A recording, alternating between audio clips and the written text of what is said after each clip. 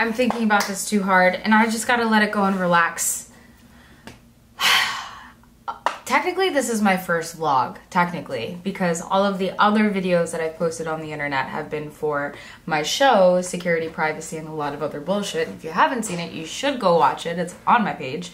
And I get nervous about doing this like vlogging thing because sometimes I feel like I'm going to get judgment from the security industry and perhaps be looked at as a not so credible expert because I like vlogging.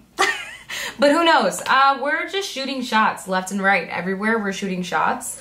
And this is my first video. I'm Tazin. Thank you so much for coming to my YouTube channel.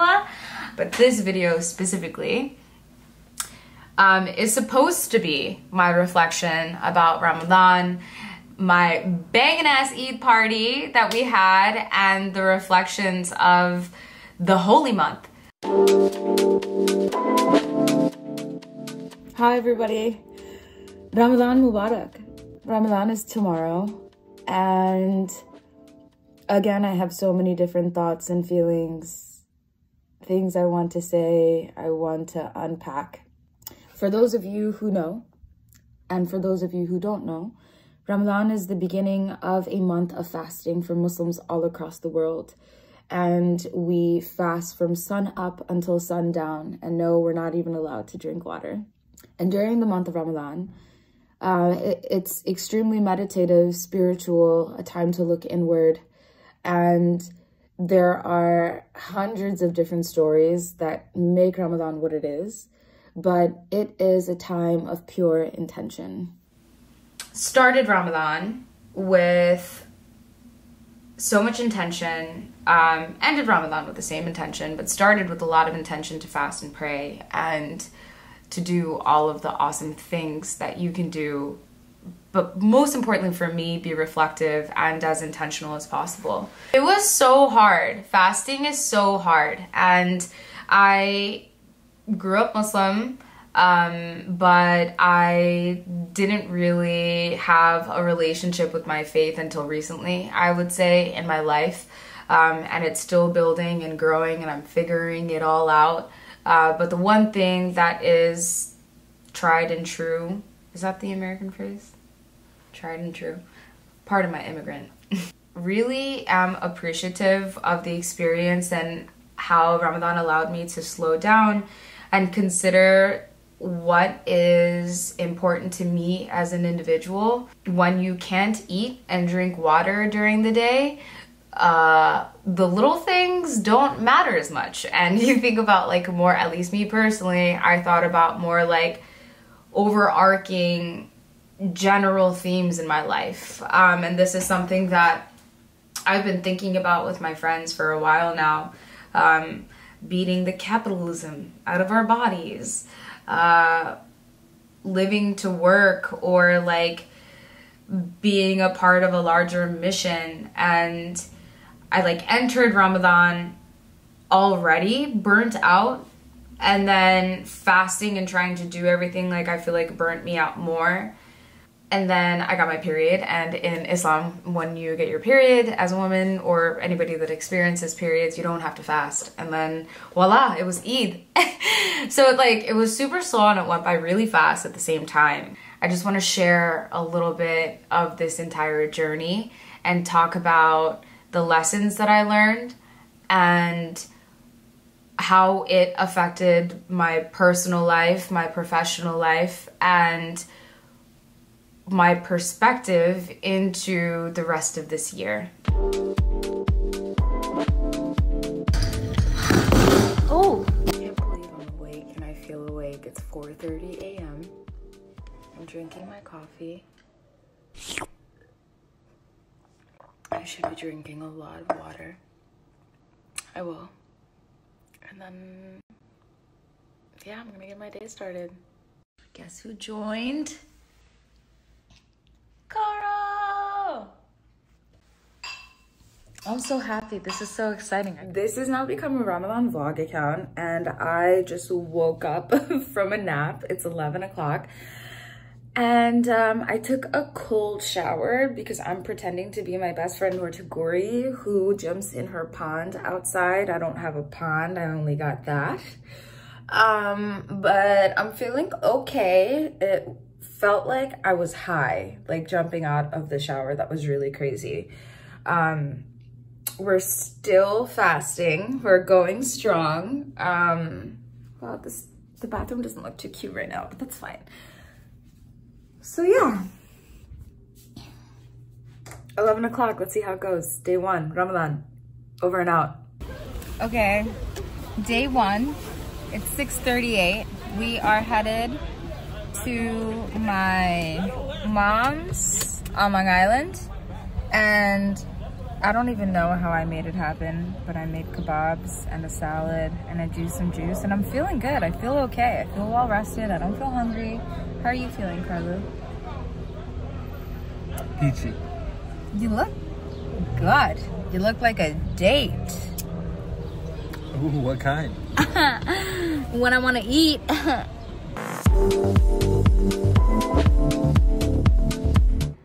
So this morning during suhoor, I did not wake up and drink water and coffee, and I'm like, I guess I told myself at that point that I wasn't gonna fast like this morning, and I'd made the decision, but then I woke up thinking like, okay, I can fast, I can do this. And I was going to. I even called my sister to get reassurance from her. And I broke my fast, and I feel really guilty. And I just prayed, but trying to work through the guilt, but inshallah I'll fast tomorrow. This is hard, yo. This is hard, this is introspective, this is definitely deep, but I don't want shame and guilt to be attached to this process and this experience, because I think that is what has kept me from doing this to begin with, and I'm not gonna allow that to happen. Allah is all forgiving, and I'm gonna try again tomorrow. So I started off real strong. I was recording me waking up at 4 in the morning for suhoor, and eating and staying awake, and then going about my day. And then I started like feeling the guilt and the shame, and man, oh man, the guilt and the shame is so strong and so deeply rooted. It's unreal. Even though we know that Ramadan and fasting and all of these things come from your pure intention and from yourself, and it's your relationship with God, in my experience in life, religion has never been about my relationship with God, rather like this disciplinary element that was used to drive my behavior throughout my life. So finish your food. If you don't, God will punish you. Do this. If you don't, XYZ. So more of like a cause and effect element. And it hasn't been until my adult life that I have had the opportunity to reestablish my relationship with the religion. And it really happened after getting married and marrying a revert or convert revert. My husband converted / reverted, the way that Islam looks at it, to Islam. And teaching him helped me learn, and it really changed my relationship with God.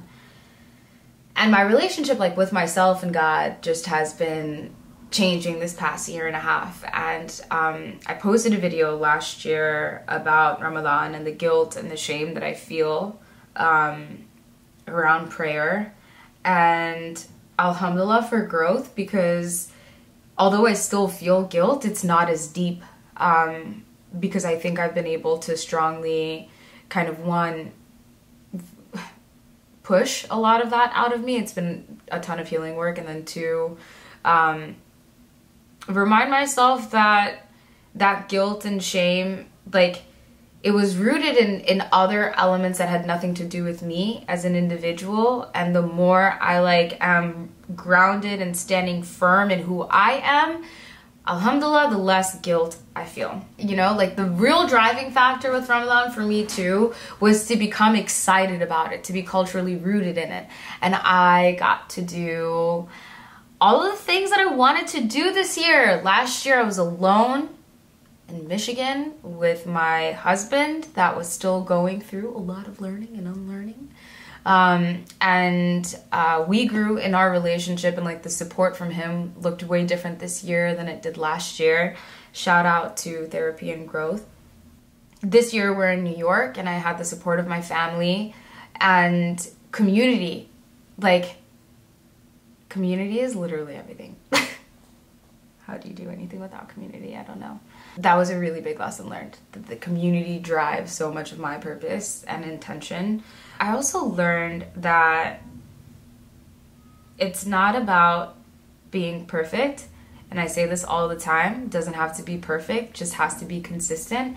But for some reason, I like don't allow myself to apply that theory when it comes to my spirituality or like intrinsic values. I feel that, and it's that guilt and shame that's rooted in it. But I don't want to make this too long. I want to share all of the fun stuff.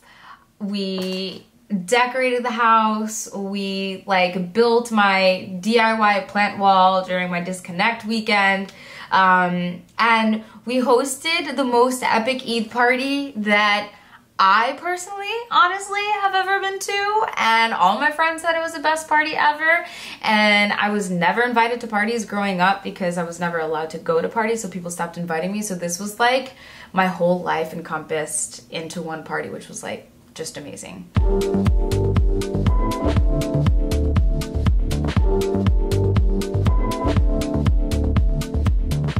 I have thought about breaking my fast.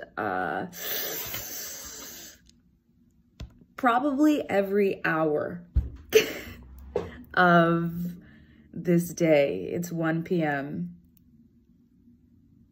There's still a lot more time. And I don't feel so hot from the vaccine still, and I haven't fasted the past couple of days. But I don't know. This is so hard. I need everyone to know this is so hard. And if you're struggling, I'm here with you. Let's push through.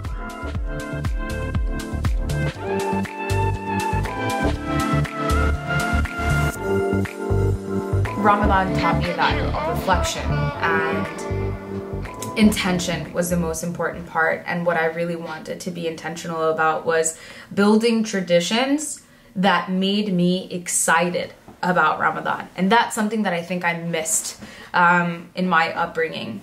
And when I was talking to my mom, like sometimes I have to watch the way that I speak to her because I, in turn, will guilt her for not having been able to provide me with certain experiences that I was looking for, like decorating the house for Ramadan and realizing, you know, they didn't have the money or the funds to do so. And maybe the people that are watching this and you still haven't experienced that like excitement or cultural thing around Ramadan, and we see like Christmas being celebrated so intensely in America, but not feeling like there's a space for us to equally like celebrate and be excited about Ramadan because our peers don't understand why we don't eat. We have to answer like microaggressions. We have to answer all of these weird questions that feel like an attack to our character and stuff, that it makes it hard to be excited for this. It makes it hard. But I'm so thankful for the community, for the fact that, alhamdulillah, right now I'm working for myself. And I didn't have to answer a lot of those weird questions, and I was able to share elements of Ramadan that people outside of the religion and culture were able to implement into their lives, like especially with the Cyber Collective team. Like, it was so cool to have friends and work with a group of individuals that celebrated the differences versus like in my past, you know, calling out the differences and making me feel real awkward about not eating and drinking all day long. And I feel like that's why I pushed out really owning Ramadan growing up. Wow, just had a real reflective moment, inner child trauma. How could you